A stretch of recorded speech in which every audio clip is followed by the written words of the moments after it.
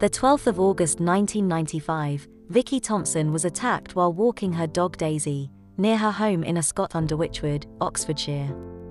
She discovered Mark Weston in the lonely lane masturbating. He attacked her and struck her repeatedly over the head with a rock. This caused skull fractures and a severe brain injury. Weston placed her body on the edge of the train tracks, to make it look like she had been hit by a train. When Daisy the dog returned home without Vikki, husband Jonathan went out searching with neighbors.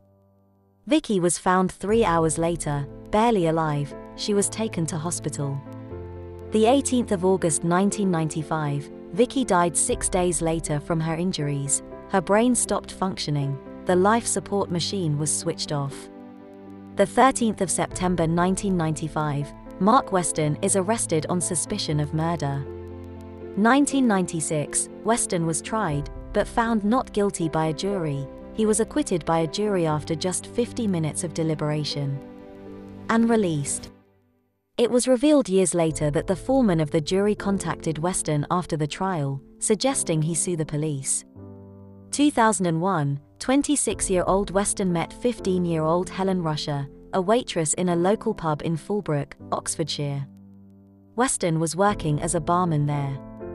Helen was seeing someone else, but Weston started buying her meals and buying top-up vouchers for her mobile phone.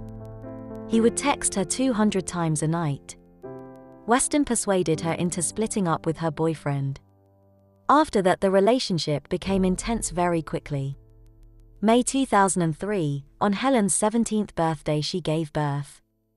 Weston had always had a temper, especially after drinking vodka.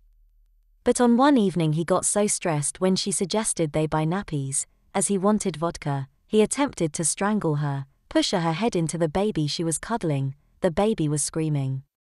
Later that night, when the house had gone quiet, she quietly left with her child. In the coming weeks, Weston would text her from different numbers, one of the texts saying, "I killed her, you know, I'll do the same to you." 2003, after the new Criminal Justice Act was introduced, it was possible for a person to stand trial for the same crime for a second time. This had previously not been possible under double jeopardy rules. Weston was the first person in the UK to face the new rules. 2009, new evidence was presented to the CPS, and a retrial was ordered. The new evidence showed traces of Vikki Thompson's blood on Weston's boots. Forensic scientists could prove that the blood was wet when it made contact with the boots, thus contradicting Weston's story that he did not know Vikki and was not in the area on the day of the murder. The 21st of October 2009, Weston arrested and charged with murder.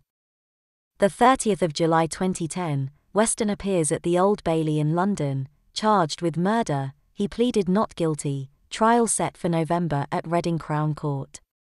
November 2010, Weston stands trial for murder at Reading Crown Court. The 13th of December 2010, Weston was found guilty of murder, sentenced to life in prison with a minimum term of 13 years. Thank you for watching. Murder UK is a website dedicated to giving the facts about murders and serial killers within the UK.